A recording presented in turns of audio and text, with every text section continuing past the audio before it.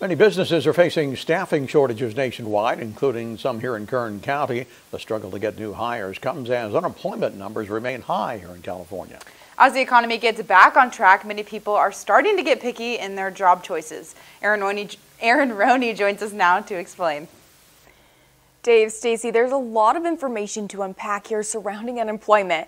We are still in a pandemic and workers are trying to maneuver their personal lives with their work lives, so staying on unemployment may make the most sense right now. However, Kern's unemployment rate isn't all that different from years past. If anything, we might be seeing somewhat typical stats when it comes to our workforce.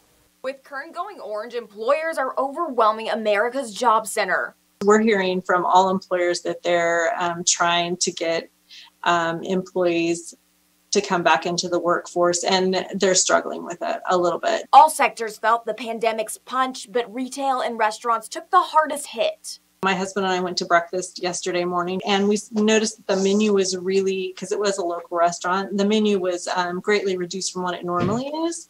And we asked them about it, and they said it's because they haven't been able to get their full kitchen staff back yet. Kern's unemployment rate is about 11%, which is well above the state and national average.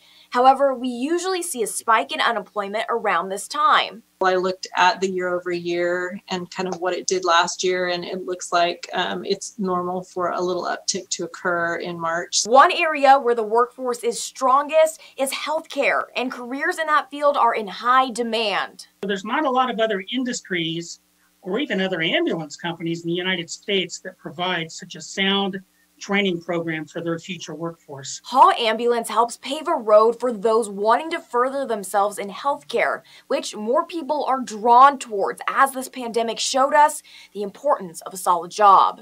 I think we've seen a lot more interest with people. Some people were maybe a little scared because of COVID, but we've seen, I think, on the flip side of that, we've seen more people wanting to engage and be able to give back to their community.